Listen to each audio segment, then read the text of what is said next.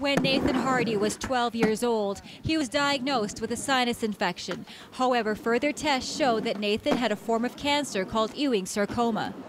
Mine was so rare because of where it was. Usually you find them in your leg or your rib or your arm. Mine was located in my head. The doctors had little information to go on. There are less than 10 recorded cases in the world of Ewing sarcomas in the head.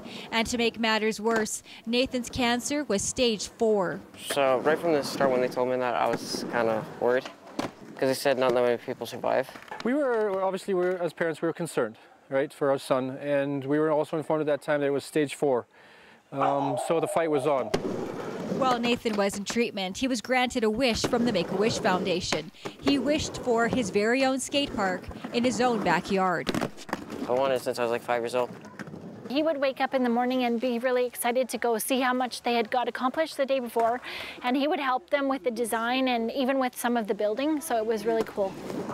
3 months later, Nathan's wish was complete. He had a lot of friends come by and skate with him, and he's really had a lot of enjoyment with it. We've added on to it a little bit and repainted it, and it gets used every day. After Nathan's wish was granted, he wanted to give back to Make-A-Wish and other kids.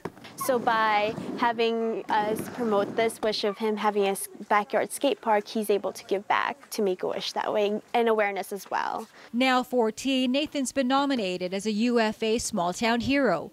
The winner receives $10,000 and a Paul Brandt concert.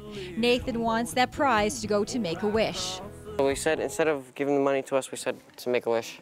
He's fighting cancer, he's kicked cancer, and we're very proud of him. Being a hero to small kids, everybody in town knows him. Every little kid knows his name. Nathan went through 8 surgeries, 2 years of chemotherapy, and a month of radiation. Right now his cancer is in remission. And we are just following up with CT scans, MRIs, that sort of thing. He's been off treatment for about 4 months now. Susan said to have Nathan home and healthy is huge. It was kind of hard, and we didn't know if he would make it, and so it's huge. Sorry. Tammy Karatchuk, Shaw TV, Edmonton.